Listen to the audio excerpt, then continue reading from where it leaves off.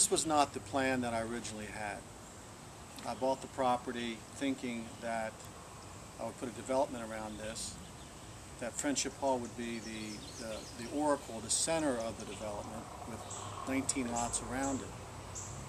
And it was quite a treacherous track to get the approval.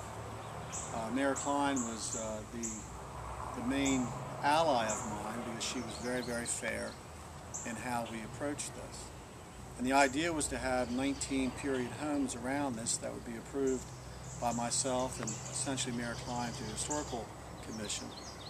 And it just didn't happen that way. We ran into a very, very difficult market.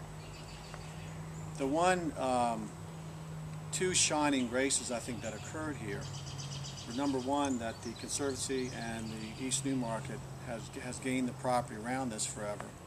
And number two, as a result of the purchase of the property, this home was restored. The inside was completely redone. There was a new roof put on. The roof was leaking. It was really kind of a mess. And I guess I can take some solace in knowing that someday people will appreciate the fact that the home wasn't lost, and that very well could have happened. And also that the land around Friendship Hall will be preserved. Economically, it hasn't been the best deal that I've ever made, but morally, it's a really good one.